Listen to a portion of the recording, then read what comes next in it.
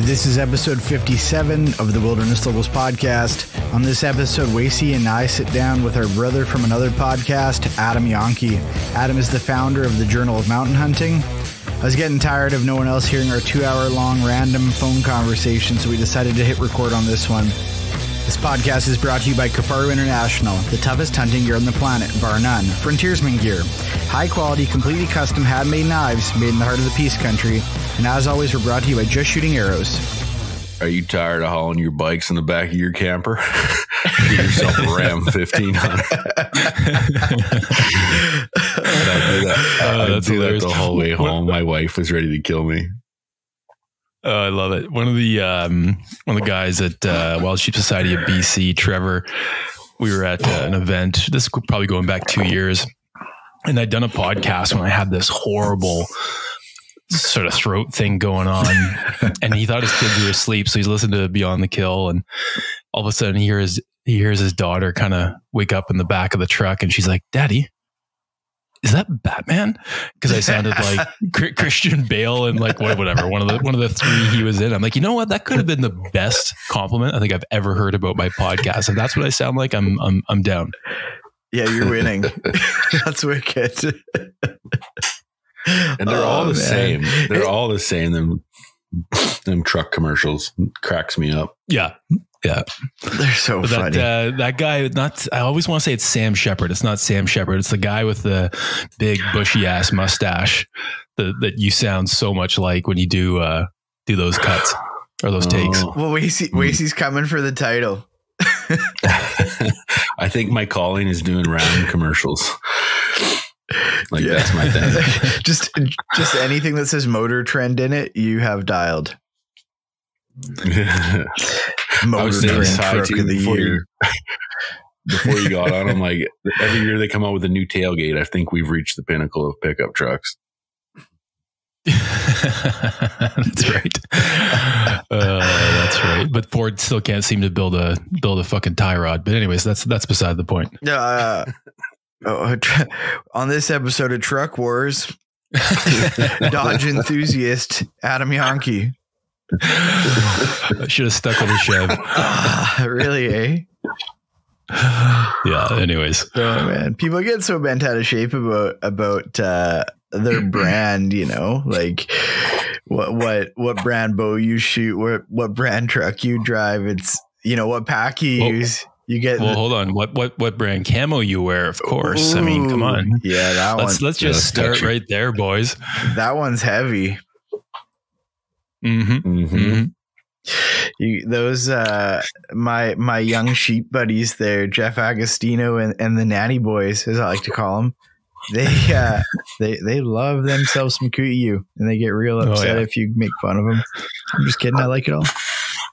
Yeah, I might have some inside info as to just how strong that Kool-Aid has to be, but we'll just leave that one hanging. Cool. So, Adam Janke, we got you on the blower. That's right, man. That's cool. I got to admit, it's a lot more relaxing to be on the other side of the mic, so to speak, for once, and not have to, prep and worry about, holding the conversation or anything like that. So I might just give you guys a whole bunch of dead air here and make you really work for it today. It's tough. Hey, it's tough with some people because if you get a guy that's real chatty, he can carry the conversation for most of the podcast. But if you get a guy that, he don't say a bunch, it's tough to keep the conversation going. It worries me too a little bit sometimes. Yeah. Though a lot of these podcasts I do many hours of research and take all kinds of notes for, and I don't ever plan the conversation, but I'll have some points I want to hit, right? However, with you, Adam, this is one of those podcasts that I have been able to do 0 hours of research because over the past few months, you and I have become friends, become buddies. And whenever we get on the phone, takes about 2.5 hours for us to get to the point of talking about which that we were actually trying to talk about, what the phone call was for, because you have so much to say. And that's one of the reasons why I've been looking forward to doing this podcast with you so much, is to get you in the other seat at the podcast table, Yeah, well, I appreciate it, man. And I don't know if having lots to say is as commendable as a kid saying that I sounded like Batman when my throat was dying. But it's funny.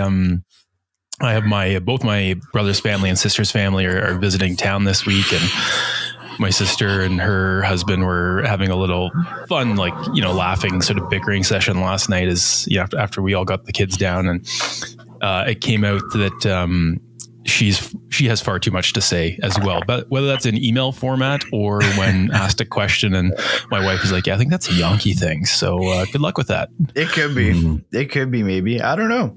So one of the first things I wanted to talk about is, why did you start the journal? How did that come about? And then how did it evolve into a podcast and everything else? Yeah, I mean, it was, the good old fashioned scratching my own itch really was the answer. And there's a not a deeper, but a more, I guess, important, component to it as well. But that was, so the journal will have been around for 7 years, in August of this year. And so, that's going back to, a time when I was living in Vancouver, and was just I had the sickness for mountain hunting, and I grew up in Ontario, Eastern Ontario, but an hour west of Ottawa. Very rural, awesome part of the province to grow up, and wasn't a mountain hunter at all. I grew up hunting, fishing, trapping, living outside. We lived on a farm, so my life was outside. So I was, outdoorsy, but, mountain hunting, or even the idea of mountain hunting, wasn't really something that I grew up with. So when I moved to Vancouver, or the West Coast, I guess, and started to really learn about and open my eyes to the crazy opportunities out here, I went deep. I was literally obsessed. And at the time, because I didn't grow up with it, and I didn't have a mentor or anyone to show me the ropes of mountain hunting. I'd hunted a lot, but not backpack hunting or anything like that. I was, stuck with the options that were out there at the time for, researching, areas and hunting techniques, and just, tips and everything, and gear and all that sort of thing. So the sources of information at the time were, reasonably limited. There was Hunting BC, the forum that still, I think, is going strong today. Yeah. Rock Slide, which, most people that are in this space will be quite familiar with. So 2 forums. And then when it came to more in-depth content, not a couple hundred words sort of article, or just reading through page after page after page of forum posts, the bulk of the content was coming from companies like Sitka and Kuiu, right? So I would, in my email inbox, I'd see a post, like a blog post, come up from Sitka or Kuiu. And back in the day, Jason Hairston was doing a crazy amount of content, before he even launched Kuiu, right? Mm-hmm. He had that whole Building Kuiu blog that was so smart of him to do. That was what I kind of lived for, right? As far as my research, but it was kind of limited, right? Those, the people from those brands would go out on hunts. They come back with awesome photos and awesome stories, but those would come into your inbox, I don't know, once every couple of months if you were lucky. Mm-hmm. And so I just wanted more. And I remember this so well. I was driving down to Portland, which is where my in-laws live. And we done the, pardon me, the leave after work. My son, my first and only son at the time, now we've got 2, but my son Hudson was sleeping in the back. Julia, my wife, is dozing off in shotgun, and my wheels are just spinning. And the idea of an online, I thought of it as and we still do kind of think of it as an online, quote unquote, magazine, although that sort of concept has changed quite a bit in the past couple of years. Mm-hmm. But the idea of a digital magazine focused exclusively on mountain and backcountry hunting just kind of popped in my head. I'm like, well, I don't know shit about any of that stuff, but maybe I can figure it out. Mm-hmm. And that was the inspiration. And alongside that was, those that have kids will probably know that that's a bit of a shakeup in your world as far as what you want from life and what you want to do and how you want to spend your time. And I was working as a clinician back then. I owned my own business in that space and had just sold it. I was working with the company in a transitional phase, but I knew I wasn't going to be with them for long. Like I was going to see out the whole, commitment on helping them transition. Mm-hmm. And then I was going to make a change. And, my wife looked at me one day and I'm on Hunting BC for like the 30th hour that week. And she's like, why don't you just do something like with that? Like, I mean, for God's sakes, channel this into something that is at least possibly worthwhile, because all you're doing is burning time on Hunting BC right now or these other sites. So yeah, I mean, that's the kind of the beginnings of it. And then, I don't know, shortly after that. So what are we, 2021? So, back then podcasting was certainly out there, but it wasn't anywhere close to what it is today. Yeah. And there were a few podcasts I was really, really into. I'm utterly and completely obsessed with podcasts. Have been since I first kind of stumbled onto them and still am to this day. And I just knew that was something that, I was really into, and two, I thought would be a really great form of content to add to what had become, this, online written content and, imagery focus that we'd had with the journal. So I think it was about a year after, we'd started publishing content that I decided to launch the podcast, and it's turned out to be probably more important than the written content is now. Mm-hmm. Yeah, it's easy to kind of, it's podcasts are just so palatable, guys can hop on for an hour and listen to one in completion. Yep. Right. Mm-hmm. Mm-hmm. I think, for our community as well, it's a really interesting, I guess just option, right? Because what do all of us do? We spend a lot of time in our vehicles, right? Mm-hmm. If we're driving to our hunting spot, we're driving out somewhere to, hike or do whatever. And I mean, spade a spade, most of the world pre, COVID spent a lot of time commuting to and from the office, right? Mm-hmm. It's one thing to sit down and write something. And, we had a lot of people that would reach out to us and be like, I really want to write a story about, such and such hunt, but I've never written before. I don't think I can do it. And we'd say like, look, sit down, just start writing something and send it over. You don't need to make it perfect. Just get us the nuts and the bolts and we can clean it up to make it, publishable from our end. A lot of people would do that, but at the same time, it's a hell of a lot easier to get a guy to sit down on a microphone or through their, their earbuds on their phone and have a chin wag. Right. Yeah. So it also made making content a lot easier, and it allowed us to bring a lot more people into the fold that, we couldn't really, share their stories because they didn't want to write, and, we weren't doing a lot of video content back then, and it just made a lot of sense. And I'm so glad that we that I did it. Yeah, no kidding. It's developed a pretty sweet following, and now you have you've got Nolan aboard and the doc there aboard, making content for you guys too. You have a great thing going. Yeah, I mean, it's pardon me. It's been fun, man. Like I'm not really much of a solo dude. Like, we put up a post on the journal feed about, pranks and that sort of stuff, right? In the backcountry or when you're out hunting with your buddies. And, I know a few guys that are pretty diehard on the solo hunting side of things. And I think it's badass. I just, I love being out there with one other guy or a couple other guys, and that sort of group environment. The same thing goes with business. Like I just would much rather do it with a solid group of people than try and be some sort of solopreneur type dude. And I really I never wanted the Journal of Mountain Hunting, or even the podcast for that matter, to be about me. Like this was never meant to be the Great White Hunting Journal of Adam Janke, right? It was honestly like, it was never about some of the content, I think from, my background or some of the backgrounds of a lot of the people I know really well. We definitely voiced really strong opinions about this makes sense and this doesn't make sense. But most of it was us sourcing information from others to share. So, I could learn really selfishly. And then, if we had questions about whatever it was, guns, gear, etc. There were probably others that did as well. So it was never meant to be this, soapbox for me to get up on. Unfortunately, with the podcast, I was the cheapest labor I could hire.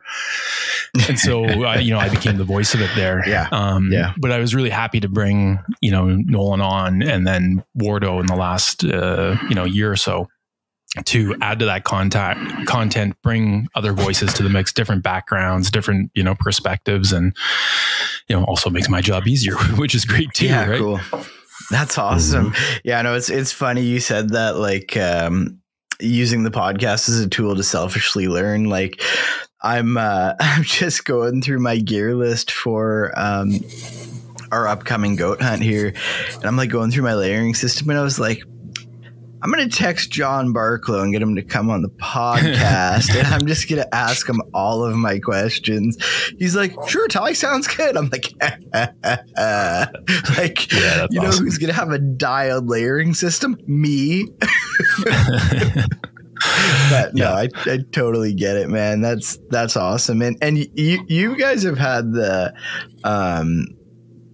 I don't know if I want to say great fortune, but you guys have had the ability to work with some really awesome brands like Beyond. I mean, Barklow was at Beyond for a long time, right? Yeah, he was. I mean, if for the listeners, if you've only heard Barklow on Wilderness Locals, or even, did he talk about it on ours? I had him on 2 or 3 times. I can't remember. He's been on Cafaro Cast a bunch, obviously. I mean, he's done the rounds of late. Barklow, admits himself, he kind of got dragged into the public eye pretty unwillingly, but I'm real glad that he did so, because he's just he's just a great guy. Oh, period. He's the best. But so knowledgeable, and yeah, he's got a really cool backstory, and yeah, it was he got his start in apparel at Beyond Clothing, and then obviously made the leap to Sitka, which is obviously, I think, turned out really well for him. But I mean, we've worked with a lot of really cool brands. My brother-in-law, as an example, he's on the design team at First Light. He used to be at Arc'teryx on the Leaf side, like the law enforcement, armed forces design side, and then decided to leave them, and got picked up by First Light, and we were just talking here while they were visiting.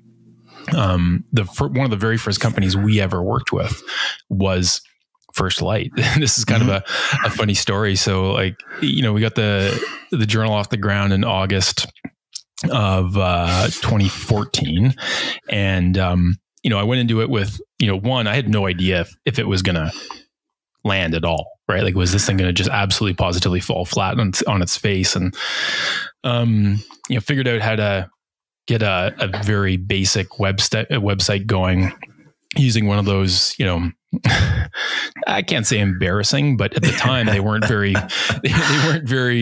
functional, like drag and drop website builder sort of templates. For right? $9 a month, you too could have a website. Yeah, there you go. Exactly. Right. Wacey, this is when you could actually insert your Dodge Ram commercial voice, but for websites, if you want. Yeah. Anyways, when we got it going, I had no idea if it was gonna land at all, right? And so we'd done 3 months of content, and back then we were doing it in like magazine format, right? There'd be a set number of articles. I think it was like 10, covering a set of subjects, kind of like a column in a newspaper or a magazine, right? And so we'd only put out like 3 months of stuff. All of a sudden I get this email come in, and it was from First Light. I think it was actually Callahan, Ryan. It was really simple. It was like, we really like what you're doing. Please send us a media kit. My response was like, sure thing. And the next step was Google, what is a media kit? Like I had no clue, right? Like I had no clue. I didn't know anything about, publishing or advertising or any of that sort of stuff. But yeah, I mean, the point being that First Light, like we weren't even ready to offer like a banner ad or anything like that. And they were in right away, and we worked with them for, I want to say 2 years. And then we worked with Sitka and, a number of other brands over the years. So, we've been, I would say have had the good fortune of, getting exposure to a lot of cool companies, a lot of great people at those companies, a lot of cool gear to test and figure out. And I love that part of it. Like, I don't know if I can say I'm a gear nerd. But I can say you're a gear nerd. Okay, cool. Yeah. I'll take it. I'm in the same boat though, Adam. No worries. Yeah. No, I don't. I take it as a compliment. I'm just not sure if I'm that much of a nerd to self-identify as one, I don't know. I've talked technical clothing with you before, and it gets real nerdy real quick. Okay. Yeah. I'll take the nerd label. That's awesome. Yeah, it's so fun. I mean, even like from a non-business side, even just playing in this space as a hobbyist, but kind of in the inside, you get so much knowledge out of people that you chat with. Cause like all of these podcasts that we do, I mean, we hop on here, we record an hour, and then they usually run for another hour or two, just shooting the shit after. Right. Yeah. It's so fun. Yeah, it's one of those things, I listened to Andy Stump's podcast, Clear It Hot, a lot. One of my favorite podcasts by far. Too. He often says at the start, like someone or the guest will ask, like, "Are you recording?" He's like, "Oh yeah, I've been recording for like 10 minutes." And he'll say something to the effect of, I learned early that some of the stuff that comes up when, either you don't plan for, the official interview, or the guest isn't sure if the mics are rolling, is just solid gold, right? And that's not to like catch someone. It's just, sometimes it changes, right? The microphone, it's like, we are officially recording. And then you can just see people kind of like, oh geez, like they kind of get nervous, right? So it's always, I think, good to have some of that, whatever you want to call it, impromptu or casual stuff included. And then, but like you were saying, at the same time, the stuff that comes after the mics turn off is also often just phenomenal.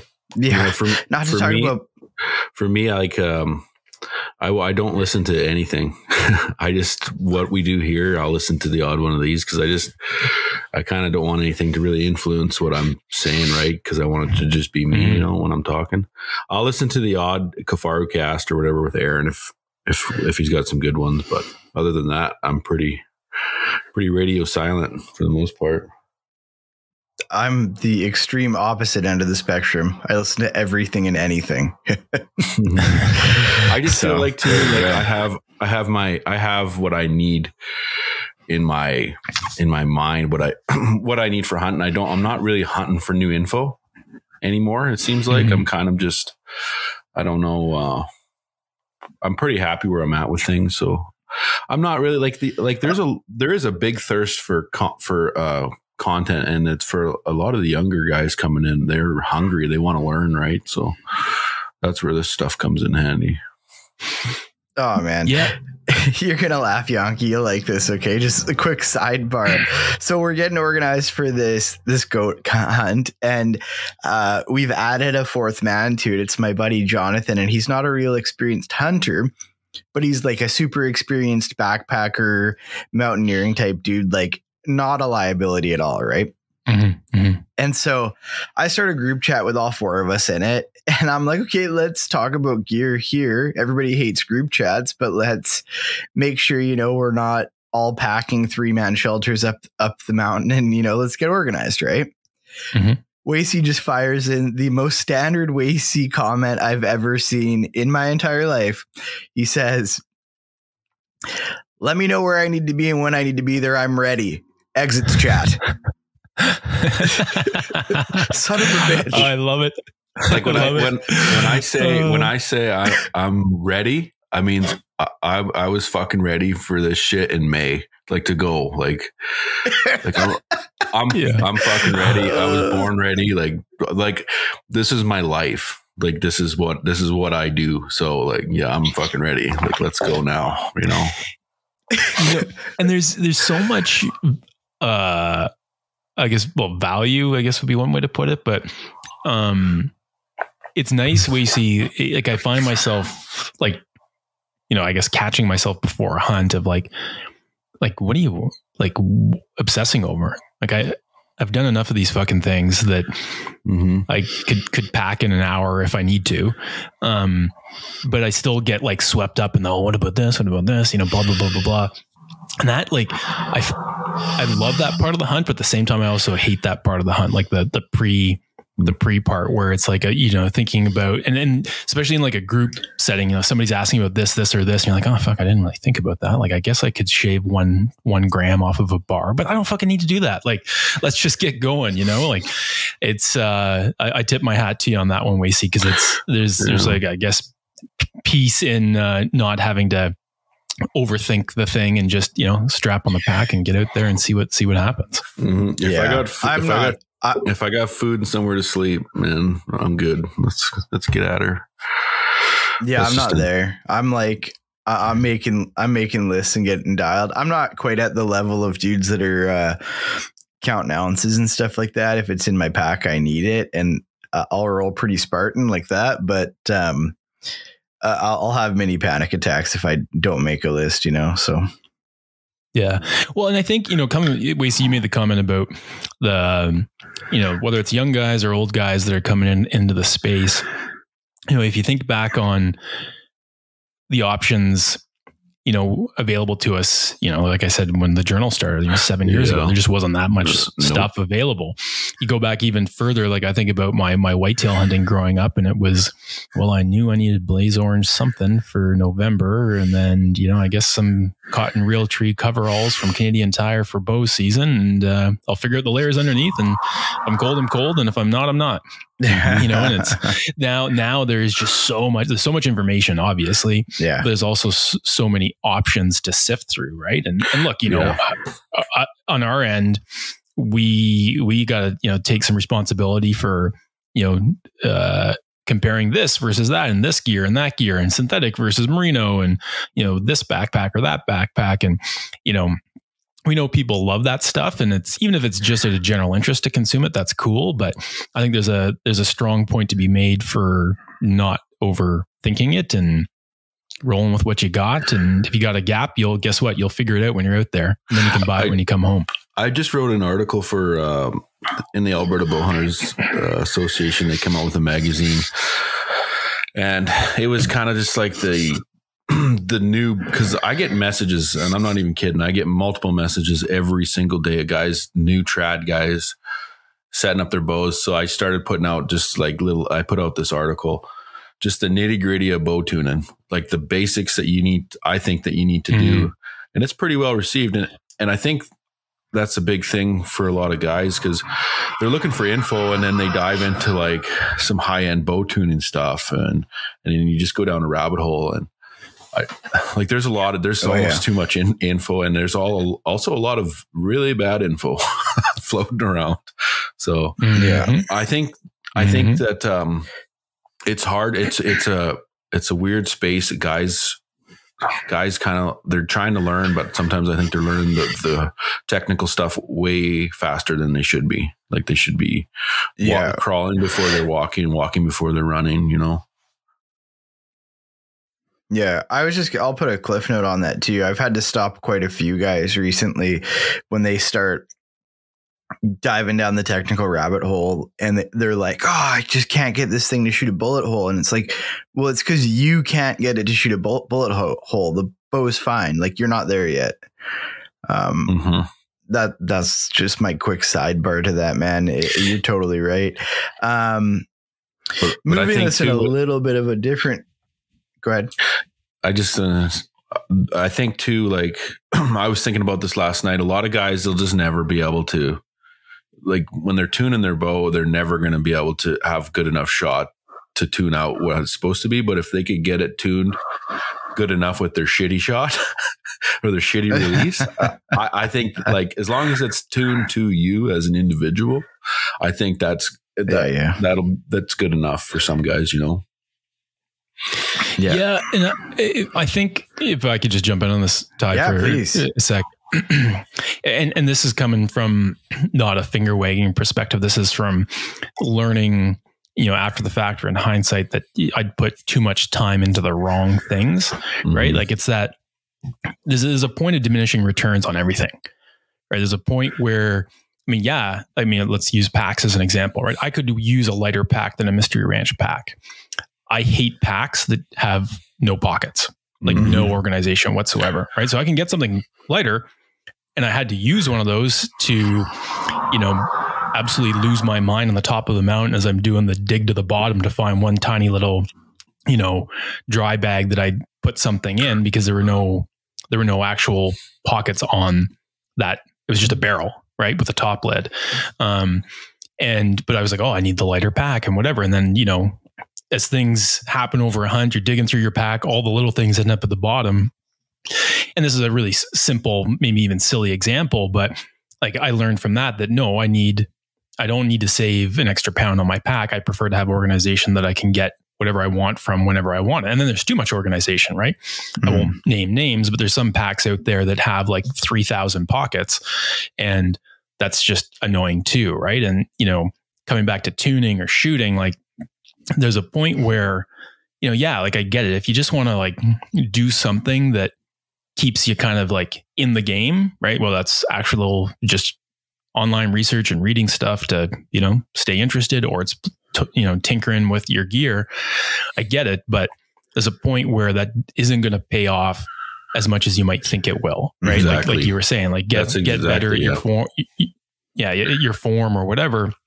Don't obsess over the tuning, go, shoot at a yard in your basement and just dial in that form instead, and there's just, hundreds of examples in that space where, you just don't need to spend any more time on those things. And then you can put that time into something else, maybe something where you do have shortfalls, 100%. Yep. So one of the, I got into the Journal of Mountain Hunting podcast pretty late into the game. And it was actually Ronnie that sent me it. Ronnie was like, check these guys out. You like them? I was like, right on. Okay, cool. And I happened to be leaving my house on a work trip that morning. So I like power downloaded like 1 million of them. And the first one I listened to was the interview, one of the interviews that you guys did with Bill Jecks. And I was just like blown away. I was like, these guys are from BC. They're independent dudes, and they're having these like meaningful conversations that are interesting. They're about hunting. They're about wildlife management. They're about conservation. And it's not like, it's just a lot of that stuff can be just so boring and so dry, and it's just so monotonous to get through. Right. But you want to listen to it still. But the way that you guys handled it, I was like, man, these guys are nailing it. And it just totally inspired me. And it was just like, I was so pumped by it, by how you guys are, making that conservation topic palatable, right? And it was like one of those things. It's like if you go download a history podcast, like 99% of them are like the most annoying things ever. But there's like, the one out of 1 million podcast out there, like, a Dan Carlin Hardcore History, where you're like 17 hours into one episode, you're like, this is the best. And I think you guys do a really great job taking topics that could otherwise be really difficult to have maybe a casual kind of person that's inside whatever space you guys are talking about, and make it really palatable. And that was one of the things that when we started this really inspired me. I was like, I gotta figure out what the secret sauce is to make this stuff interesting for folks. That way we can actually talk about some stuff that really matters, Yeah, well, I massively appreciate it, man. And, a lot of that stuff in the last, probably almost 2 years, I got to give full credit to Nolan for taking the lead on a lot of those conversations. And I think, I don't know, you're kind of putting me on the spot as far as the so-called, whatever secrets to doing that. And I honestly think it just comes back to the beginning of, most of the time we're scratching our own itch. Like it's something that whoever's doing the podcast or the article we're interested in, we can't find a great answer to a given question, or we know it's a subject matter that needs to be brought forward. Cause you're right. Like going to like the, Ministry of the Environment website to dig through a PDF of blah, blah, blah, blah, blah. Oh, yeah. No, like, I mean, I've done it. I'll do it again, but man, oh man, that's some dry reading, right? So if you can find somebody like Bill Jex, for instance, for those listening, a bio based here in BC. Awesome dude. Awesome dude. Absolutely awesome dude. So knowledgeable, so good at not just his job, but this part of it, right? Is okay, now taking that information that he knows, not everyone's going to be able to really focus on. Like it's easy to kind of like tune out the bulk of it, but he can, distill it in a way that keeps you interested or put it in terms that get you interested. And so we just try to, we don't, as much as we were talking about overthinking like gear and pack lists and hunts and that sort of stuff, we try not to overthink the content. It's just, are we interested? Is this person, I think Wacey, you were saying like, is this person going to be, a good can we have a good conversation with this person? And then let's go for it. Right. And maybe once in a while, I'm trying to think if I've probably been maybe 3 podcasts and we're almost at 300 now. And some of that was technical issues and some of it was just like, one was I just shit the bed, like straight up shit the bed. I wasn't prepped. I was, just off that day, didn't have enough coffee, didn't have enough whiskey. I'm not sure which one, but, I just was, it was a shit interview on my part. And then there's, maybe it's not 3, maybe a couple more where it just wasn't very engaging content and we don't roll it if that's the case. Yeah. So there's no, special, I don't know, formula to it. It's just like, if we're interested, then, and sometimes we're probably wrong, but we just assume that there's probably other people interested. And then how do we make sure that content is interesting? And that's usually by defining somebody that knows what they're talking about and can share it in a way that keeps people listening, Yeah.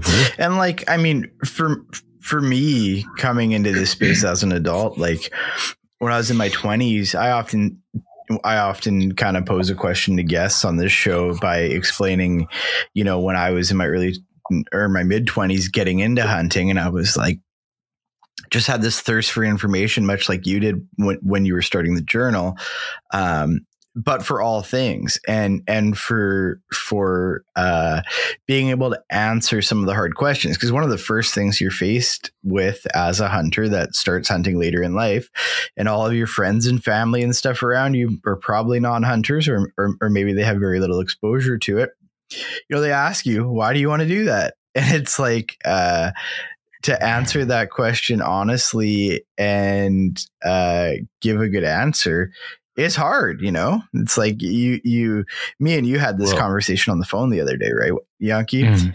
And we were talking about, the honesty behind it, and you can use meat as an answer that's widely accepted. And then, the other parts of it, that's where people start to stumble, and, I guess where I'm going with this is like, I think it's really important to have these conversations and have them and do it in an engaging way that keeps people on board. And you guys are really doing a good job of that. And, I mean, that's one of the reasons why the other day I called you to prep for an interview that I had just done. And, I was like, hey, I need to pick your brain. And you're like, let's go. And it was like, I don't know, probably 2-hour conversation twice. Yeah, it was.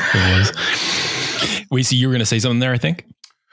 Yeah, I was just going to say, when people ask, I've never, like growing up, no one ever asked why we hunt. Like that was never a question. That's a new question.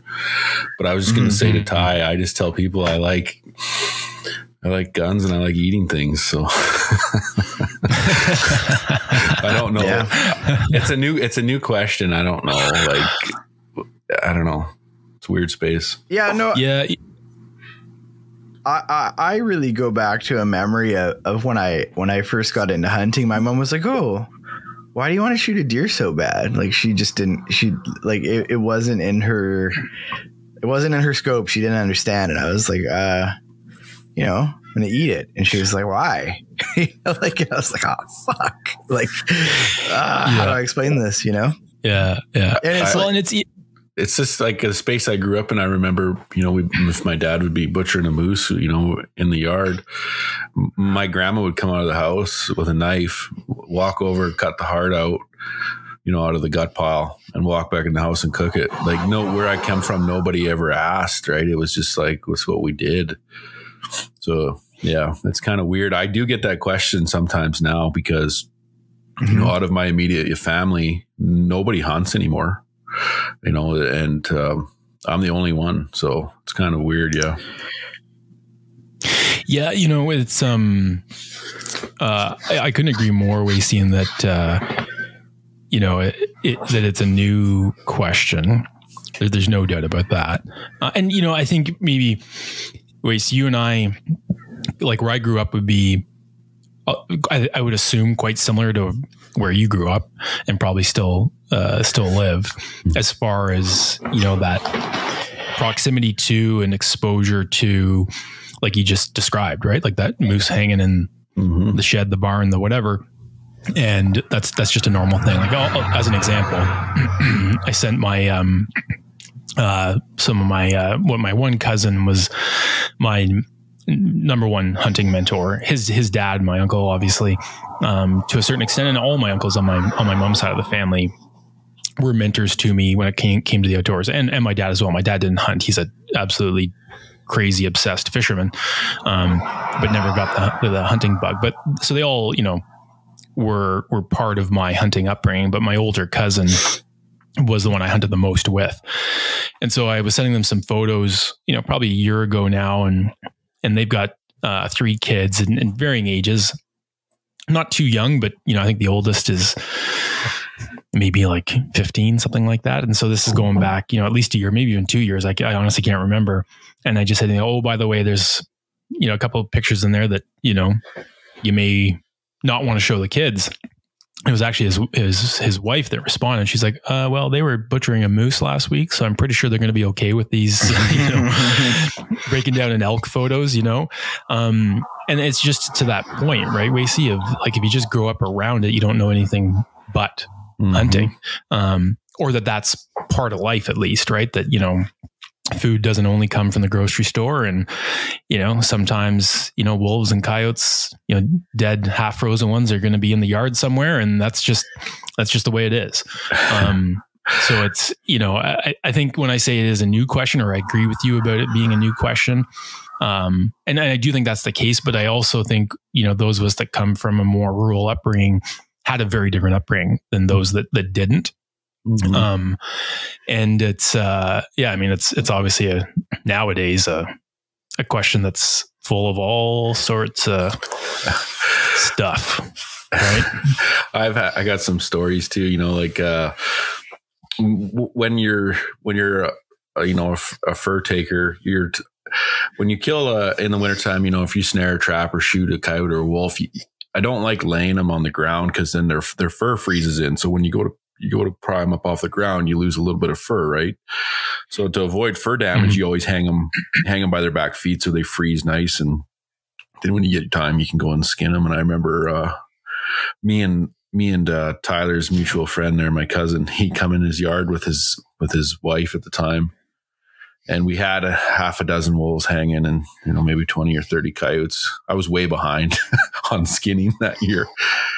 And she was straight from the city, and she had never seen anything like that in her entire life. And she spent probably about 30 minutes talking to me about like, so it was kind of weird. I thought, it was going to, looking back, maybe, that's not the best way to do that, is to hang stuff, but she was genuinely interested in, why and everything. So it's kind of like, it's kind of like, I don't know. It's a weird space with people nowadays, like, because what's normal to us isn't normal to everybody, right? So,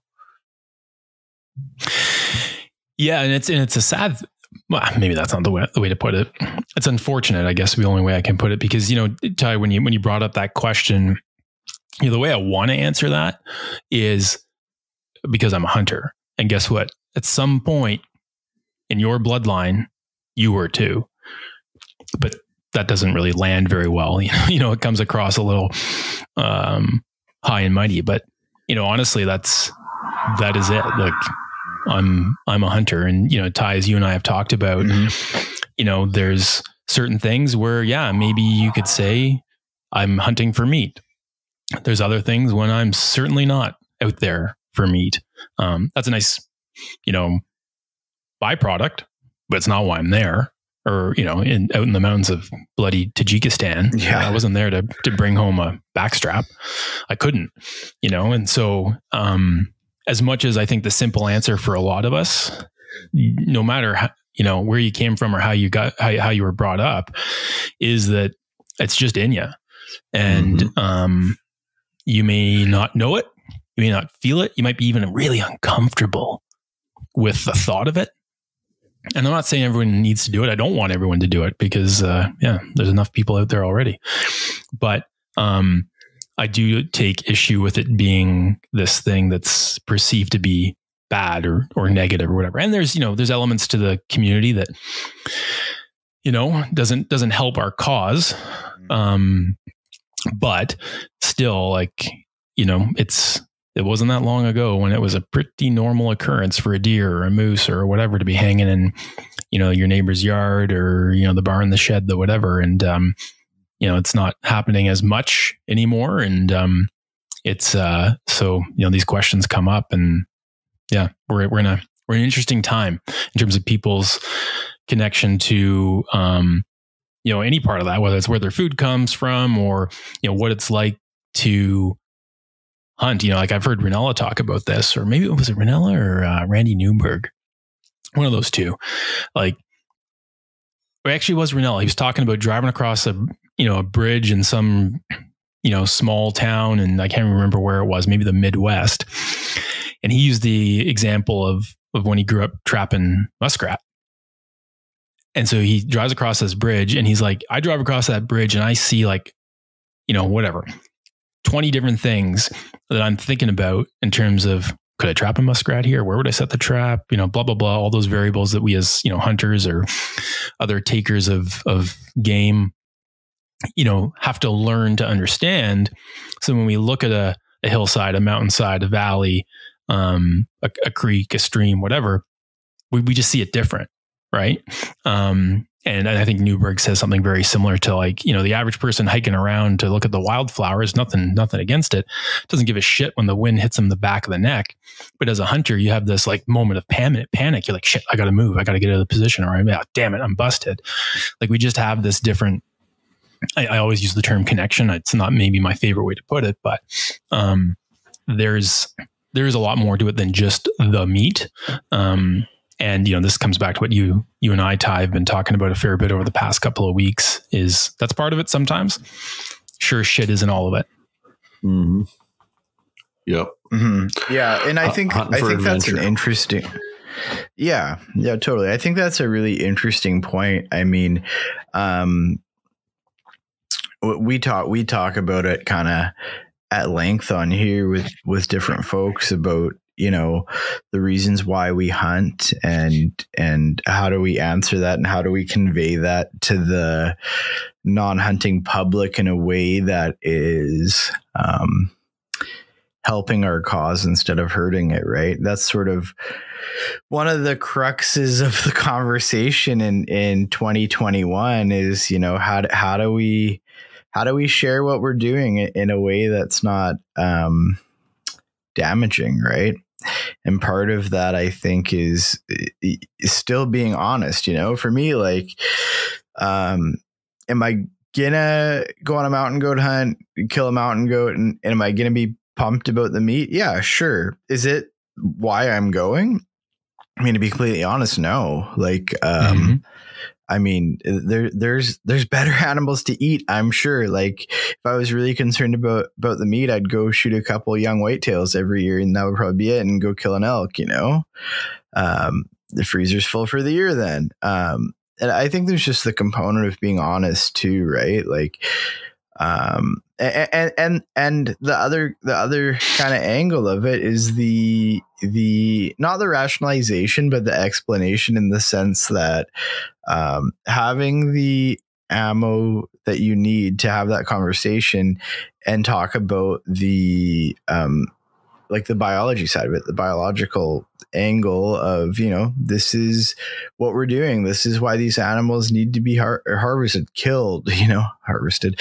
But, and like when I had Laura Balix on, I was like, hey, this is a question that I often answer. How would you answer it as a non-hunting biologist? Like, and she said, well, like, I think I can't remember her exact wording, but she basically said, like, hunters are a useful tool for biologists to use to manage a population of animals. And not only that, you guys basically fund all of the animal research, right? And I just think it's really important to kind of combine all of those topics into one conversation so people can get an idea. Because, like, Janke, from living in Vancouver, when you live down there, when you have those conversations, you're starting off as not having home field advantage, and you're working backwards quite, or I don't know if you're working backwards, but you're working from a disadvantage right out of the gate. And you really have to explain to folks, like, hey, this is, this is why we do this stuff. And then usually by the end of that conversation, the person's pretty cool with it. They're pretty excited to hear about your adventure. Yeah. Yeah. It's, I think the issue with how, and I'll make this, about us or our community. Yeah. Pardon me. If we get to the BS outside our community, maybe we do, maybe we don't, but I've got lots of hot air on that one too. But, in terms of like within our community, and this comes back to this whole idea of I'm a meat hunter, I'm a whatever hunter, like these labels, right? Mm-hmm. Like, we're doing a disservice by simplifying it that much. And I know some people disagree with me on this. They're like, Janke, shut the, whatever up about, it's so complex and deep and whatever. And if you don't agree with that, that's cool. But it is complex. Like, whether you agree with it or not, I don't care. It's a very complex subject now. Yeah. Maybe it wasn't, but now it is.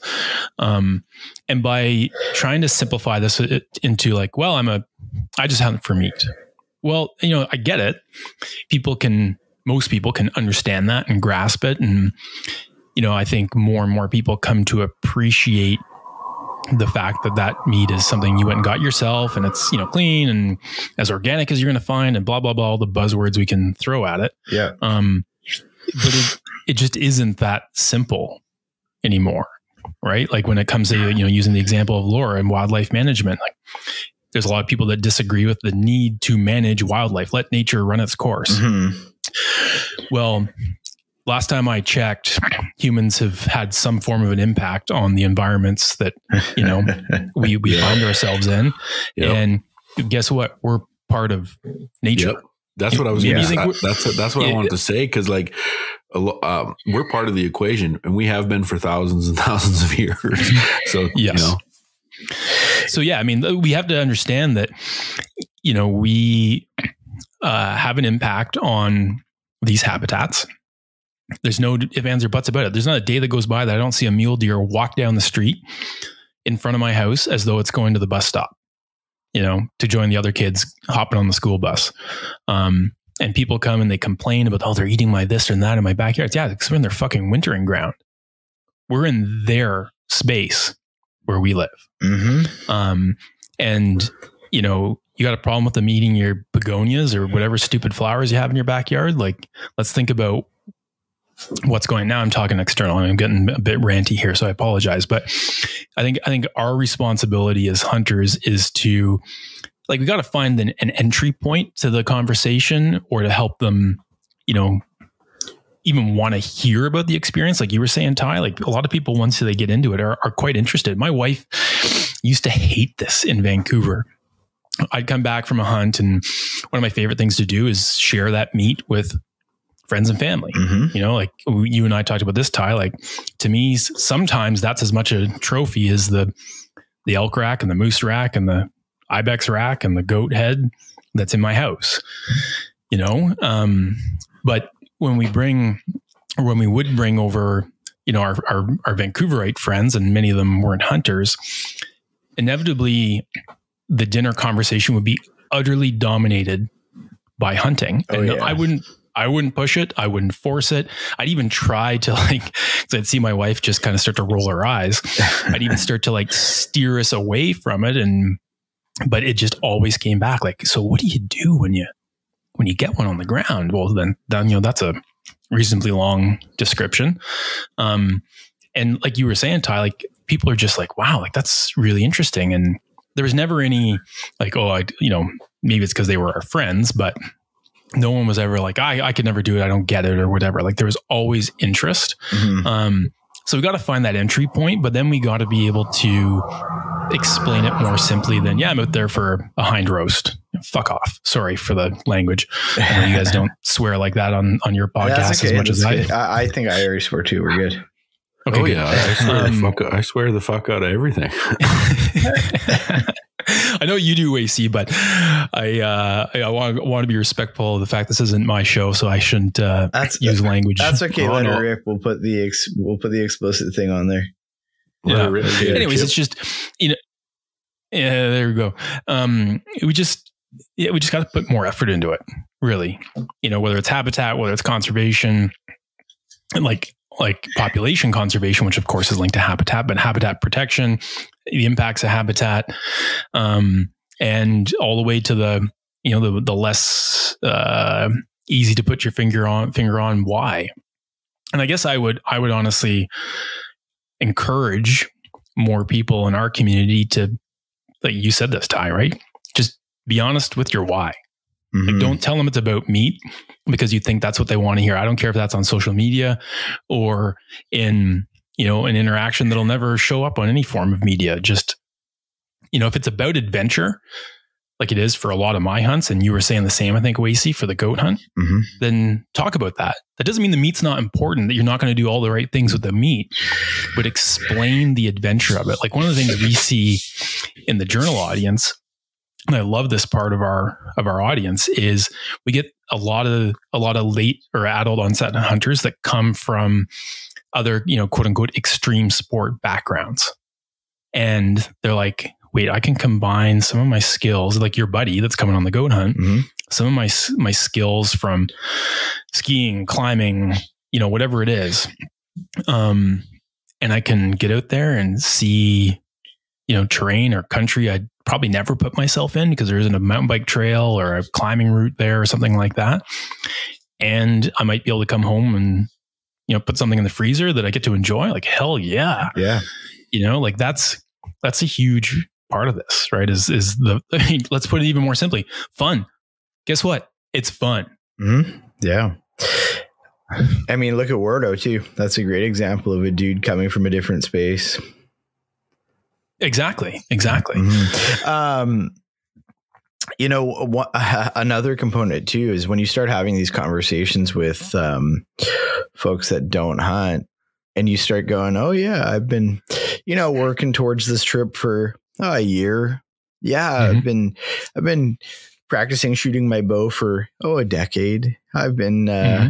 you know, I've been researching this area for a couple years. I've been spending my spare time calling people that I know who've been in the area.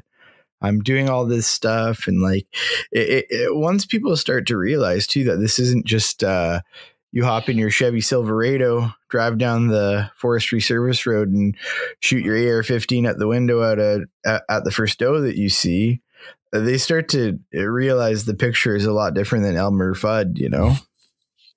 Are you 100% sure it's a Chevy Silverado and not a Ram 1500? No, I'm not. When I said AR-15, I was laughing too. I was just kind of poking fun at how stupid people are. No, I'm just bugging you. Yeah, no, but it's true, right? Like, you know, it's called hunting, not killing. Yeah. Right? We don't get something every time. I mean, Wacey does, I know, but yes, yes, it's undefeated. If you could only see the background, not highlight reel, it's painful. Yeah, right. But that's that's the thing, right? It's, I mean, you use I think a perfect example, Ty, of like this idea of rolling around the back roads or whatever, and shooting if it's brown, it's down, first thing that moves. Yeah. And sure, there's people that hunt that way. Yeah, it exists for sure. Let's not mask it, right? Yeah. But they also don't always get something, and the same for the rest of us. And it's there's if it was just about the meat, I said this to you in one of our phone calls, Ty, right? Like, don't tell me you need it. Don't, unless you live in such a remote area where it is that you do that is a more economical way for you to put meat on your table. Don't tell me you need it. That's just not true. Yeah. You want it, you prefer it, but you don't need it. I can promise you it is cheaper to go and buy the most expensive ribeye you can find at the grocery store than it is to get a chunk of meat that good out of the backcountry. I can promise you. And so it's, this idea of it being this need, and it's about the meat. Like that's not fair. It's not fair to the pursuit. It's not fair to our community to make it that simple. Again, I'm not saying the meat isn't important for a lot of people, and it's a starting point for a lot of people. And that's a great starting point. But I haven't met anybody that's come to hunting later in life that maybe, and Wardo started for the meat. Mm-hmm. All he wanted was the meat. And now, in less than 5 days, we leave for a backpack sheep hunt. Giddy up. That's not for the meat. Mm-hmm. Do I want stone sheep meat? You better believe it. Have I been told it's the best meat I'm ever going to have? You better believe it. It's but like you said, I think it's just, it's been just dumbed down to just give one simple response. And so you don't have to deal with it anymore, right? Like you just, I hunt for meat, and then next topic, mm-hmm. and it's not doing us any justice by saying that. Well, it's like, I mean, we can get into another rabbit hole here. The word trophy, it's just been so weaponized. It's gone. We can't say the word trophy. It's like, oh, if you're a trophy hunter, you're the that word has been so beat up. Like, so in Alberta, you when you apply for your antelope draw, you got non-trophy antelope and you got a trophy antelope. And I sat in on meetings that they want to, within Alberta, and they want to try and remove the word out of a trophy. Like, don't even have it in there. Like, just get rid of it. That's how far that word has been weaponized, or whatever you want to say. Nobody wants to touch it anymore, right? Yeah, I mean, it's I wouldn't call this a rabbit hole. I would call this a meteor crater. It's a hole that falls all the way to the depths of hell. We may be speaking Chinese by the time we're done with this one. We'll be on the other side of the earth.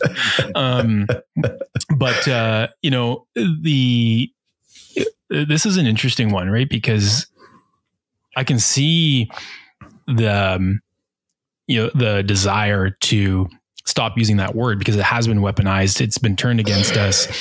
And anywhere it can be found or seen, it's like confirmation of the fact that we're these mass murderers, basically, in the eyes of those that don't like the idea of trophies. Right. Yeah.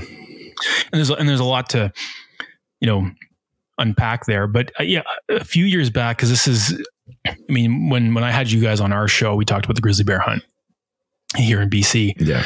And when that was all going down in the lead up to it, I was doing a lot of research. And again, this is for myself. I didn't want to hunt grizzly bears. And I should actually clarify this point when I talk about, meat and being more willing to go beyond that, because that used to be something I thought and felt. I didn't want to hunt black bears because I didn't think I wanted to eat the meat. I'd read too many stupid forum posts saying you can't eat black bear meat. Well, that's dead wrong. Yeah. And now I love hunting black bears. And I had the same mindset on the grizzly bear hunt.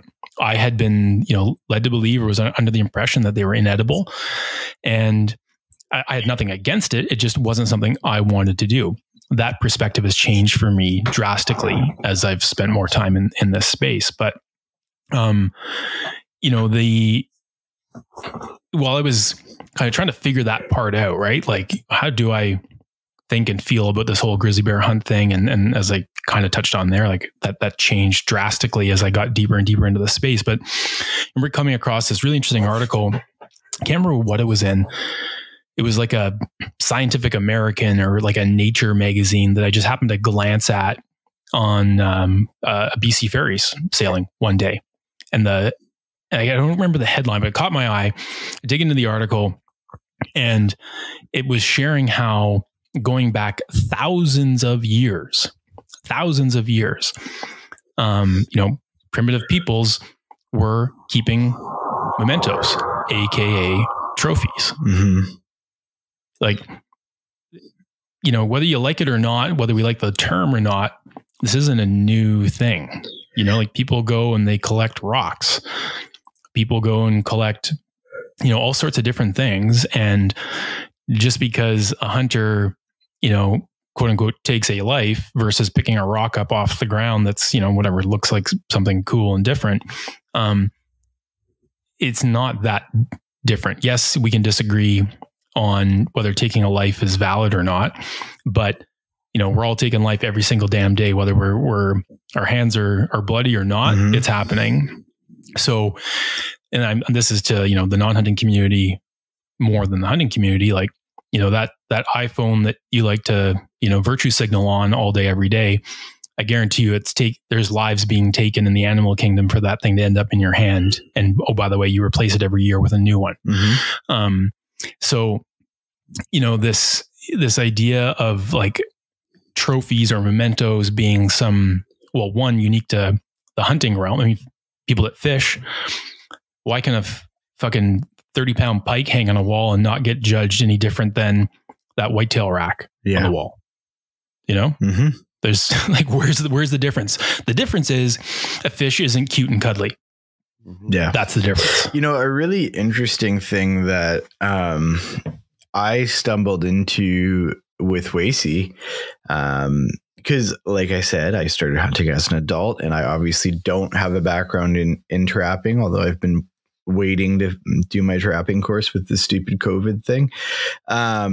Anyways, a thing I ran into with Wacey was, hey, Wace, what do you do with all your coyote fur?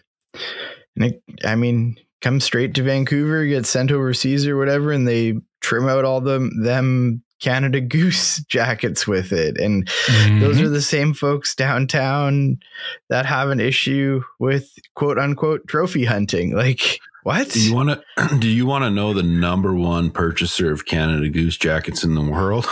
New York City. Mm-hmm. Every coyote we take, and I'm not going to lie, I shoot bears and I shoot coyotes for predator management because I want more ungulates on the land. Like, I don't lie to people about that. That's what I do it for. And I love doing it too, and it gets me outside, but that's the main reason. And so when people say, oh, why do you do this? And I'm like, well, everybody in New York needs a winter coat. So, and a whole bunch of people in Vancouver at 10 degrees Celsius are wearing a Canada Goose coat. That's not what it's for, people. But anyways, Rick Elder, who, now former CEO of Beyond Clothing, he talked about this on one of our podcasts, right? Like, they tried to look at an alternative to natural coyote ruffs on their jackets. And guess what? It doesn't work. Mm-hmm. You have to use that natural fiber. Otherwise it freezes or it loses function.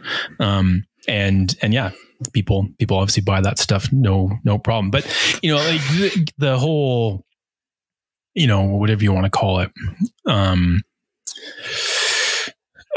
want to say stupidity. That's probably not fair, but the lack of, thought around people's opinions on a given thing and then their own behaviors and how those things may be a lot more similar than they think is, something that's going to take a pile of work to solve. And I don't know, maybe it's not even solvable, right? But to me, this comes back to our willingness as a hunting community to put time in those conversations. Yeah. And or if you're, a hunter that's newer to the community and you're like, oh, I hunt for meat and I don't want to hunt bears. And, we saw this again. I hate to bring up the grizzly bear hunt again. We saw this with the grizzly bear hunting ban. Mm-hmm. There were just as many people against it maybe not just as many, but there was a lot of people against it in the hunting community that didn't, take any action. They didn't get behind trying to stop that closure from happening. Yeah. Because they like, oh, I don't really care about, the trophy grizzly bear hunt. Well, look where we're at now, folks. Yeah. No kidding. And, well, I've had people say to me, what did they ever do to you? Like about me taking coyotes and wolves, and it's like it's almost like they think I got this personal vendetta, an agenda that I'm just pissed off and I want to kill everything. I like wolves out there. I like hearing them howl. Mm-hmm. I like seeing them. I don't want to kill everyone, but there is a fine line when you're out moose hunting and all you see is wolf tracks and bear tracks. I mean, there's just no moose calf survival rate. Like you going back to what you said earlier, Janke, we are part of the equation. We have been forever. And people just now think that we don't have to be anymore. Yeah. Well, I mean, I think a reasonable, and again, I'm not saying we should be combative with people because that doesn't get us anywhere. But, when it comes to wolves or coyotes, what did they do to you? Well, what did that dandelion do to your garden? Didn't do anything, but you picked it. Mm-hmm. Why? Because you don't want those dandelions to spread in your garden. Or whatever, pick your weed, because you have an idea for what that little tiny chunk of landscape should look like, and you don't want these things to overtake your garden or whatever it is, so you pick them. Well, you know what? It's not that different. Mm-hmm. You may not like it, but it's not that different, because if we don't do some of the things that might make others uncomfortable, there's a ripple effect. Mm-hmm.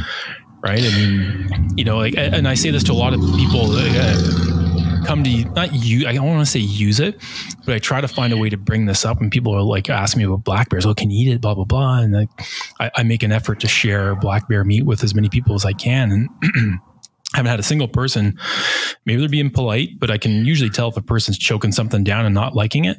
Most people really like it. Mm-hmm. And, and then, oh, by the way, did you know that black bears are one of the number one predators of fawns and elk calves and moose calves, I'm sure.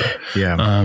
And so do you like those animals? Well, there's some so-called dirty work that needs to be done to balance, or I don't even know if balance is possible, so I shouldn't use that word, but to do our part to try to manage this situation. And again, for goodness sakes, manage is a loaded term now. Oh yeah. People that don't like that idea. But we got to put more effort into those topics, right? We can't just simplify it. Yeah. It doesn't help us. Yeah. Another interesting kind of point or angle on this is when people say trophy hunting and you're hunting for horns and this kind of stuff. And it's like, man, I can't, I don't have it in me to leave that in the field or not put that up in my house and not remember the hunt and to sound cliche, to honor the animal or whatever with having that like, I mean, I'm sitting at my desk right now, there's a freaking elk rack on my desk, and you go into my living room, there's a bunch of mule deer heads, like that's I mean, it's I don't have it in me to leave that stuff in the field or not look at it every day. And then the other component of it too is, people talk about, oh, well, you're just trying to shoot the biggest animal you can. Well, of course I'm trying to shoot the biggest animal I can. That's the hardest thing to do. And that is what's best for the animals on the landscape too, to take the animals that have, spread their genes and done their thing. And, it's funny. All of the points that people get really upset about, like the horns or shooting the most mature animal, it's all the points that the all the biologists that set out the regulation for us want us to do. You know what I mean? Like if you go in for your inspection of your 13-year-old sheep, the biologist is going to be really happy. If you show up with a 7-year-old sheep, you're going to be in a lot of trouble. Yep. I don't know. And it's just staying on the trophy, the horns, the whatever. I mean, this is another thing you and I talked about, Ty, right? Like we've got to separate the intention from the outcome, right? Like if a guy or gal wants to go out and shoot a giraffe or an elephant, or a guy like me wants to go to Tajikistan and shoot a nice old ibex. Yeah. You may not agree with my why, but we've got to have a conversation about the outcome, because that outcome in most cases is going to be positive, either for that small, local, crazy backwater rural area, especially if we're talking overseas.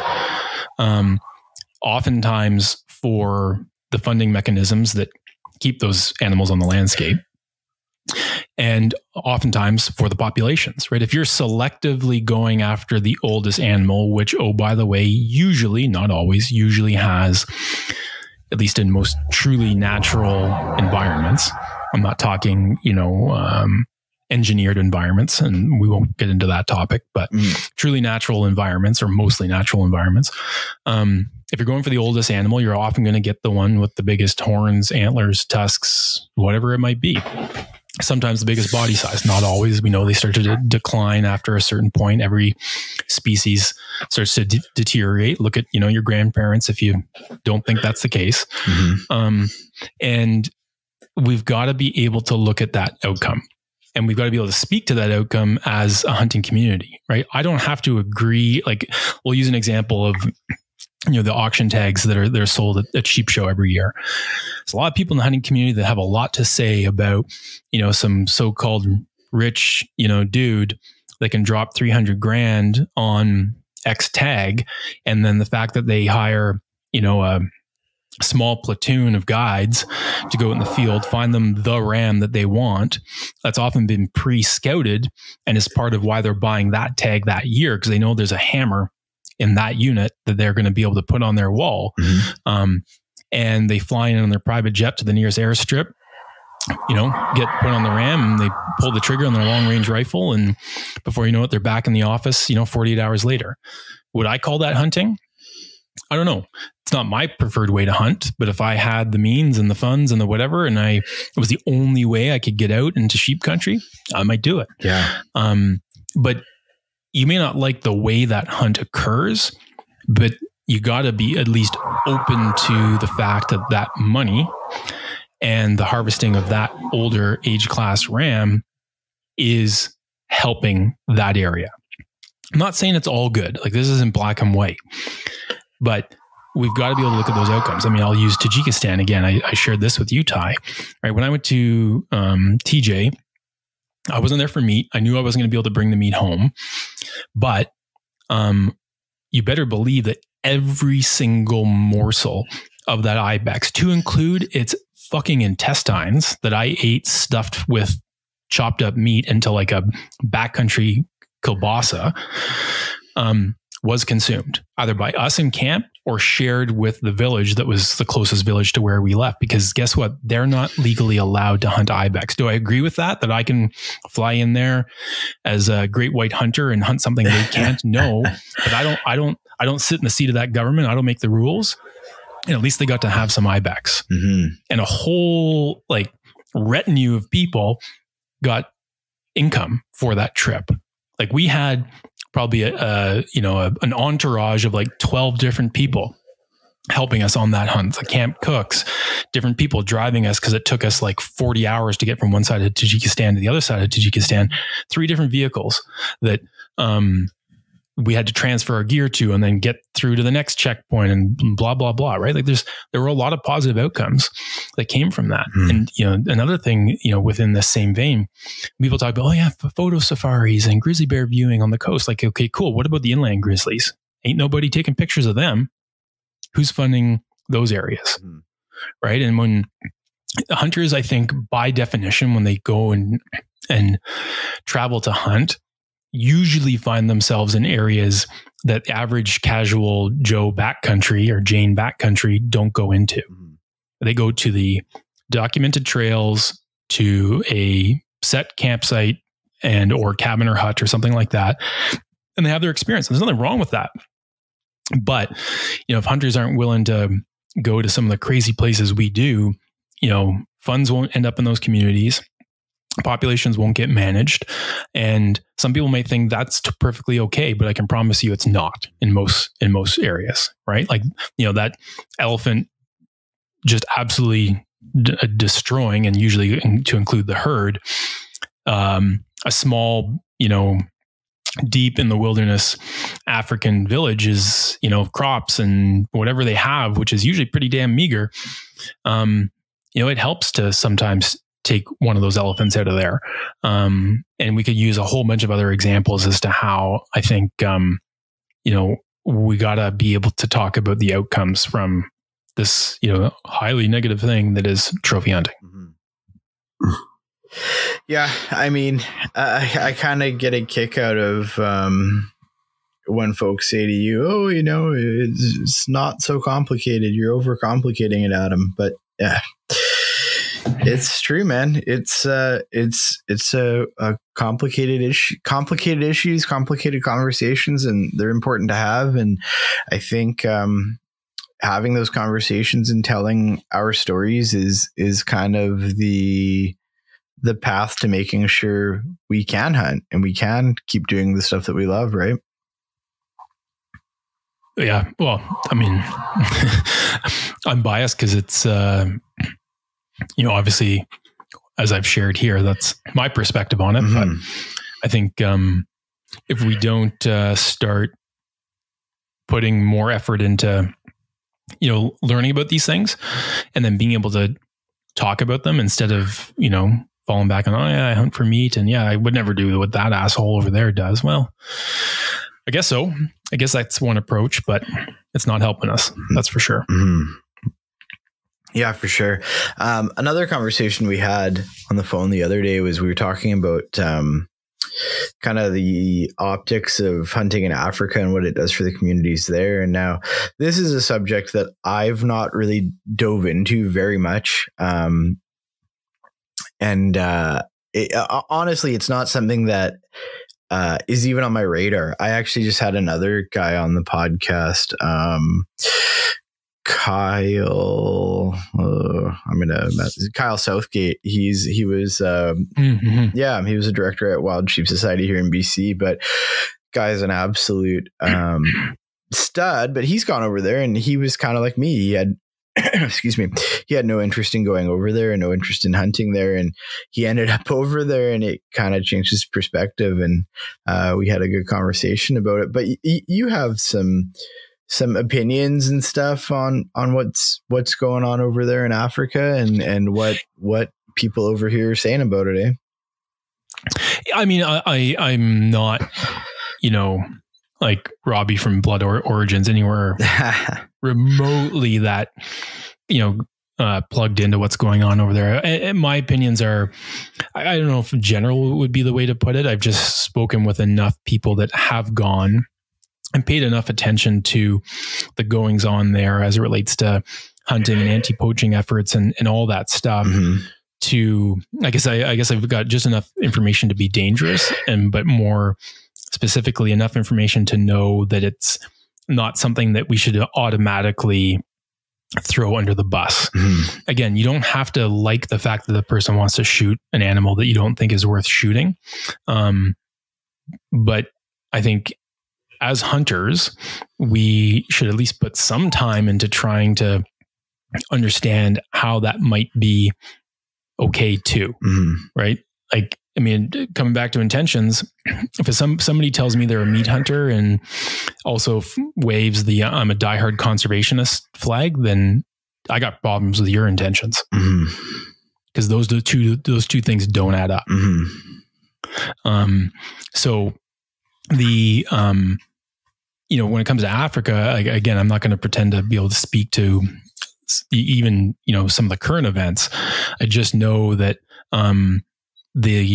because it's obviously such a hot button topic, and if there's a social media post or a news article that's going to set the world aflame, it's often going to be African hunting. Mm-hmm. Like, I mean, in obviously the context of hunting media, and it's just not that. It's just not as simple as people make it out to be. I mean, I think I shared this with you in one of our conversations recently. I can't remember who the dude was, but it was a post he put up on social media. And I want to say he was a hunter, but it had something to do with National Geographic. It might have even been on the Nat Geo Instagram feed, which, look, I'm not saying I think Nat Geo is the be all and end all. I just happened to come across it. It's going back a couple of years. Mm. And it was like one of those like sliders on Instagram, right? It was like however many photos, a bunch of photos. And the first photo was a guy with the classic, safari sticks and lining up a shot. Next photo was a dead elephant on the ground. And then the next series of photos was a progressively smaller and smaller and smaller pile of what's left of the animal, to being the last photo, which was just a giant red patch in the grass. And the post was a long one, and it was basically saying, like, kind of what I'm saying right now, which is, you may not like this, but this is what happens, and every single chunk of that elephant is used. Yeah, the dude probably took the tusks home, and you may not like that, but the villagers that helped that happen have meat for a very long time from this. This was a celebration for that village. Yeah.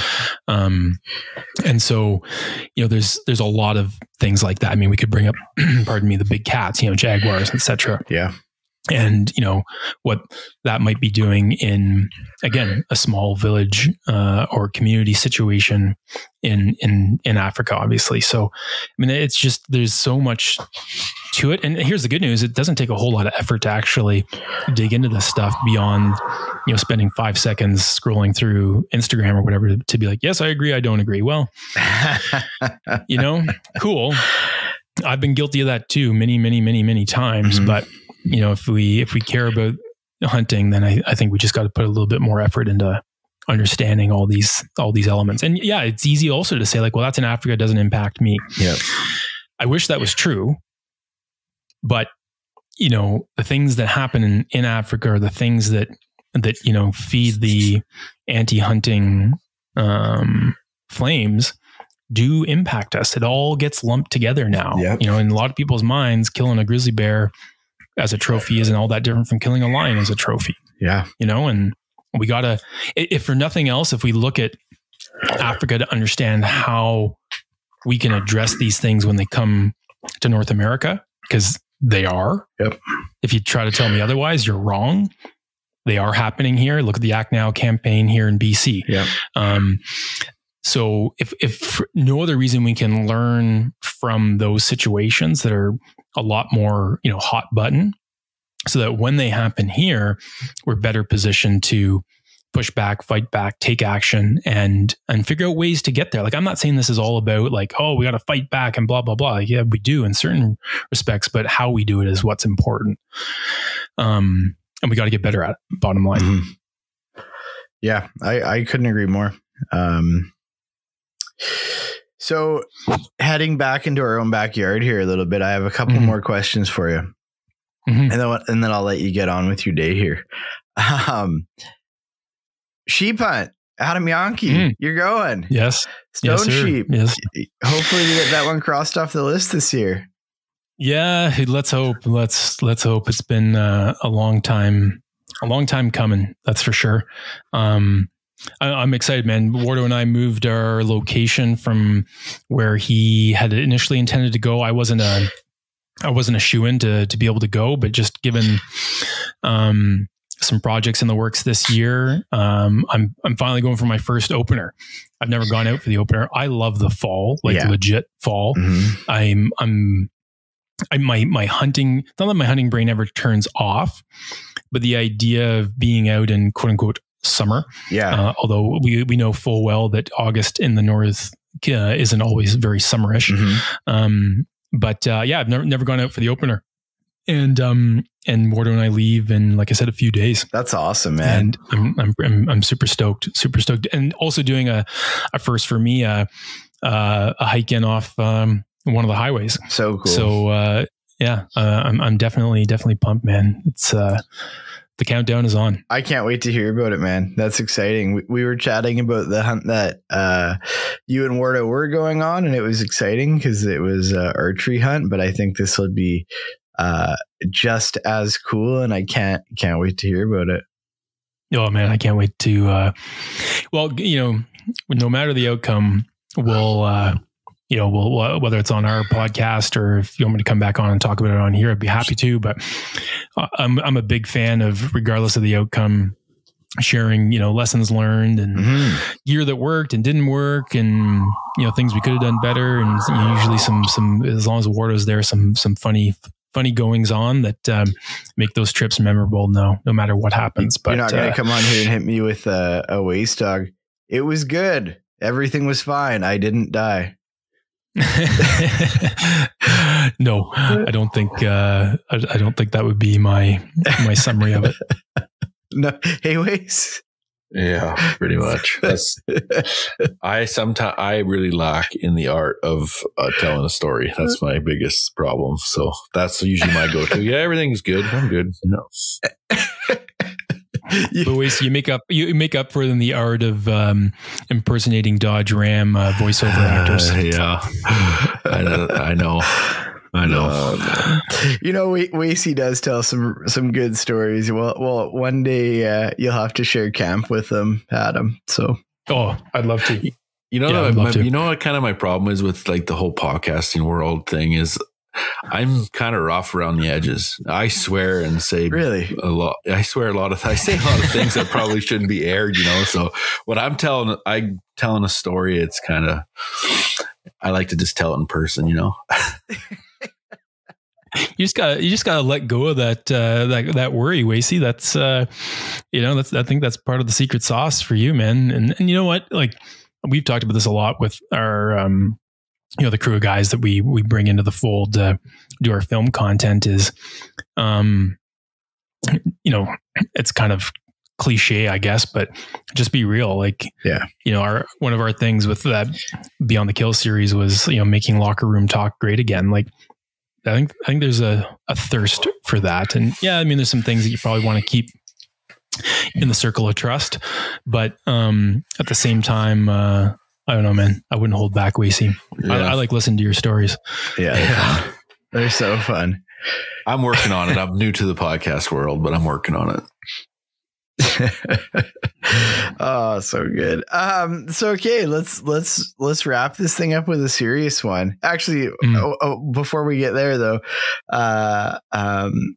you're going to be an elk hunter this year, huh, Adam? Yeah. Well, I was going to say, we can't forget the, we'll use careful terminology, but the mentorship that you're going to provide. I don't know. It's not mentorship. And the mentorship is coming from my buddy Hart. Well, it'll be a group effort, I'm sure. But yeah, I'm super pumped for that trip, man. That's part of the reason why I'm doing the August opener for sheep. Is we've got a project that needs to include some elk content, and if you've watched the Beyond the Kill elk series, you'll know that my success with Rocky Mountain elk is informed entirely by luck and zero by skill. And it's not one of my fortes by any stretch. Yeah. And so you and I and a few other guys are going to get out in the elk woods this September, and I'm super pumped for that, man. Yeah, super it'll be fun. I'm looking forward to sharing camp with you for a few days at least, right? Yeah, man. It'd be cool. It'd be real fun.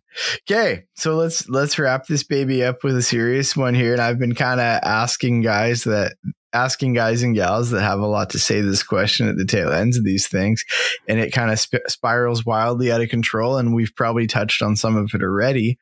But I've kind of been asking people, given your position and that you're somebody that cares about hunting and you care about the outdoors and you want to see all the different animals on the landscape, and you're doing your due diligence, even you're doing more than your due diligence, Adam, by giving back to the community and being involved in conservation and all the other aspects of what we're doing here and what you're doing.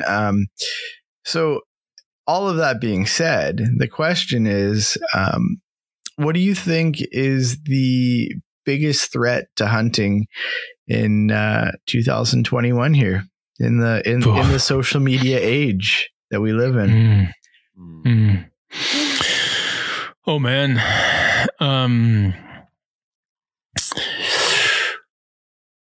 I don't lack for. I'm going to mute my mic. I'll be back in 8.5 hours. You go, Wacey. All I was going to say is that we have a PR problem as hunters right now. Yeah.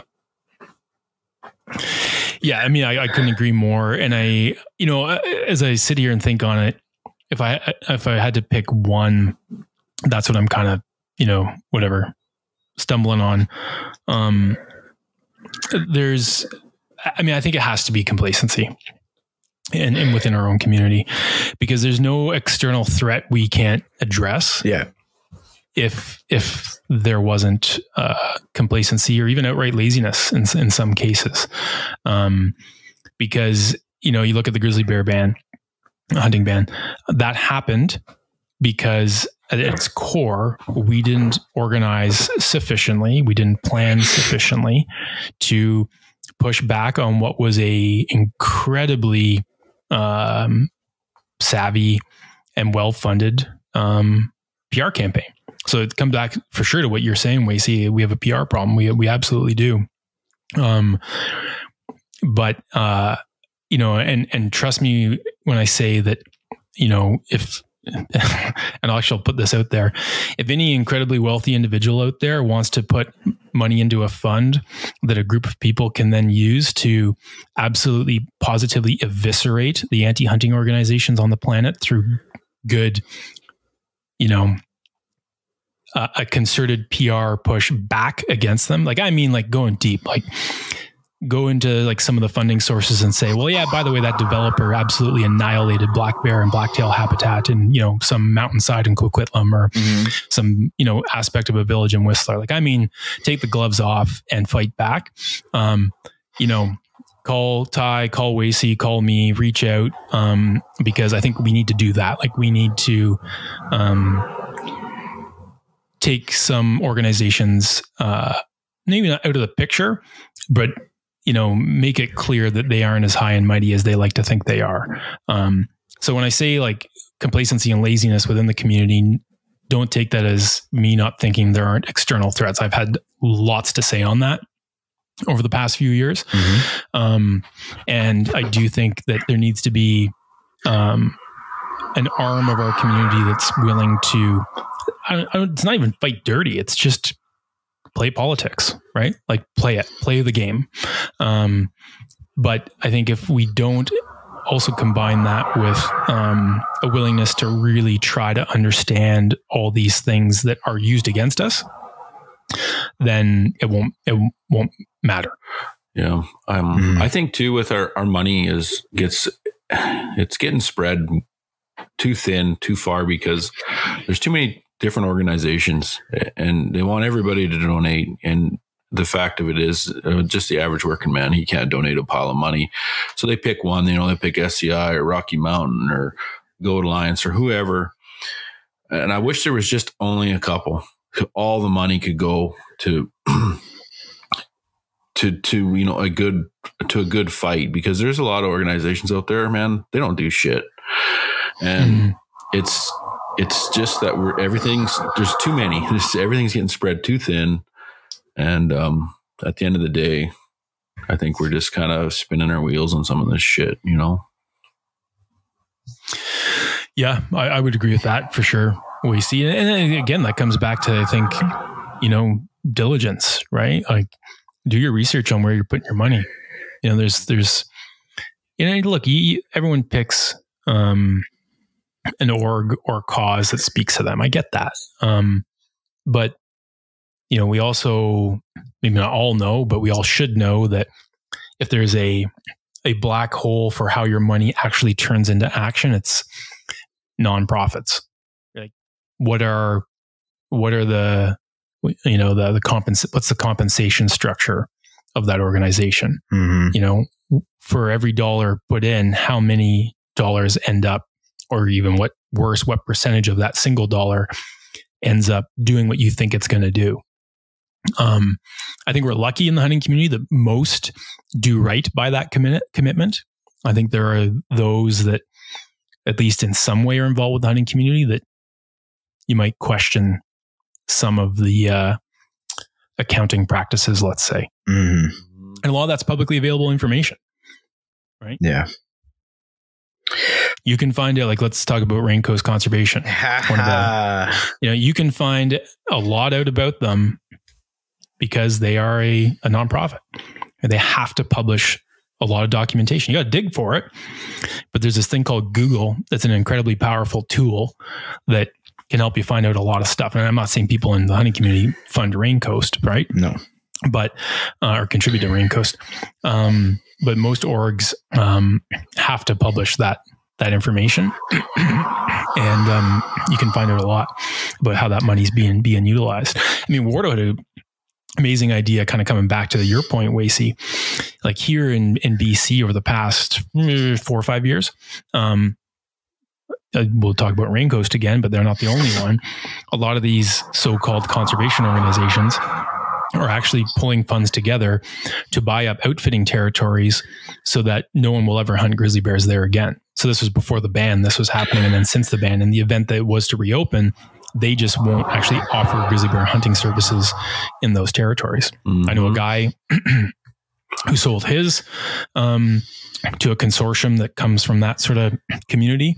And there's a whole bunch of them. And some of them are getting, some outfitters are chopping off that section of their outfit and selling it to them because they're like, they just don't want the hassle. They're literally getting harassed when they're out there or when they were out there, and they're just, it's not worth it, right? And so if there was one source of an organization that could be funded by the hunting community to buy those instead, well, we can protect access to those areas and the opportunity to hunt in those areas if, say, the grizzly bear hunt came back, or if there's, other species in there as well. That's what I'm saying. Like the anti-hunting world, they're organized and they know what the fuck they're doing. So when we got all our money, and Bill and Joe and Dave, they all donate their money to 3 different organizations, and it all gets spent in different ways. And like, it's just, we can't get our freaking ducks in a row with this shit. And I think some guys, I wish, like I was saying, I wish there was just 2 options, and it was either donate here or here. And, I don't know, maybe that's not the right way to do it, but sometimes yes. Sorry, go ahead. Well, I and I even had a guy message me one time. He's like, I'm not donating anymore. He's like, I'm sick of sending money and I don't see any results. What do they do? And he was talking about, I think like Pope and Young Club or something. And I'm like, yeah, well, that's just another thing. Like, they want your money. SCI wants your money. Everybody wants your money. And guys are just tired of not seeing results. I don't know. Yeah. I mean, I think it's a combination of money in the right org for sure, and then ensuring that we've got the right strategy in place. If you keep flying your bombers over a city and they keep getting shot down, you might want to try something else. Yeah. What I know you're a big Wild Sheep Foundation guy, Adam. What conservation orgs are the ones that speak to you? Yeah, WSF for sure. I've been worked with them for a long time, and WSSBC obviously. I was a member of RMEF. I'm not anymore. Was a member of the Mule Deer Foundation. Not anymore. Was a member of RMGA. Actually just got my notice that it had lapsed, so I got to renew that one. I mean, when it comes to those would be the big 3: WSF, RMGA, and WSSBC. Yeah. And that comes back to obviously the ones that speak to me, in terms of the efforts they're putting forth, not just in sheep country, right? Like WSF is helping fund Act Now and One Campfire, which is, the brainchild of the Wild Sheep Society of BC. Mm-hmm. Wild Sheep Society of BC, as we know, is the one behind the Act Now campaign. Mm-hmm. If the BC listeners are wondering why I haven't mentioned BCWF, I'd prefer to have that conversation in person, but I'm happy to. And then RMGA, I got a soft spot for the goats, and think that if we don't give them some love, that we won't have what we have, which we're very fortunate to have here in BC and in many parts of the US as well. So those would be the three that I put my time and energy into the most right now. And I obviously know the inner workings in particular of WSF and WSSBC quite well, and know that, if dollars go in, they go out to the right places or the right initiatives. Yeah. That's something that I struggled with when I was getting into hunting, like where I wanted to focus my time, spend my money, and actually make a difference. I landed. It was kind of a question I knew the answer to when I asked you, Adam, but I'm kind of in the same boat there with being what am I at Wild Sheep Society? I think I'm a Monarch member there, and then at RMGA I'm a Life member, and then I think I don't know what I am at Wild Sheep Foundation. I gotta look at that, but yeah, those are all great orgs doing great things, and they put your money to great use. And I mean, Wild Sheep Society here in BC, they should almost take just sheep out of the name. Those guys are just killing it on all fronts. They should just be, hey, we're the guys. We'll take care of it. So. Well, and I think, because there's a couple of ways that one can look at this, right? You can spread, less money across a lot more organizations, which I've done, or you can find the ones that speak to you the most and your passions the most, and ideally learn more and more about what they're doing and double down, like almost like an investment strategy, right? And that's when I say, like, I used to be with RMEF and used to be with MDF. It's not that I don't think they're doing good work at all. It's just as I got more exposure to WSF, WSSBC, and RMGA, I decided to reallocate more money to those organizations and their causes based on what I'd seen. But that's not to say that it's not worth supporting. But, Ducks Unlimited, we could talk about, for goodness sakes. Yeah. There's a lot of organizations, and that comes back to your point, right, Wacey, is it's hard to pick one or two or three. And I think you do have to bring that back to your own personal passions and interests and the initiatives, they're putting their time and energy into. But, you can also choose to spread kind of equal love around, right? Like that works too. I think what you said, Wacey, though, does make sense. I'd rather see WSSBC and WSF get even more out of my pocket so they can be really specific and really, really good at what they do, versus giving them less and not being able to see them carry that torch as far as I think they ought to. Mm-hmm. Yeah, absolutely. I couldn't agree more. That's about as deep and thoughtful as I can get right there. Sorry, folks. Oh man. Alrighty. Well, that was 2 hours before 8 a.m. here for us, Wace. Mm-hmm. Thanks for hopping on here with us, Adam, and thanks for doing what you guys do and being how do I say it, being leaders in the space and in giving people a lot of information that they need and a lot of thought-provoking stuff to get guys heading down the right road to being contributing members to our community, right? Well, I really appreciate you having me on, man, and obviously the kind words, and it was my pleasure, and it was a great conversation. Mm-hmm. I really appreciate it. Mm-hmm. Do you want me to end this with a Dodge Ram commercial? Absolutely. More than anything. Are you ready? Yeah. Are you tired of your wife driving you around? Get yourself a Ram 1500, Motor Trend Truck of the Year. Thanks for listening to the podcast. If you enjoyed it, please subscribe and leave us a review. If you want to support the podcast, please check out the gear on our website at wildernesslocals.net.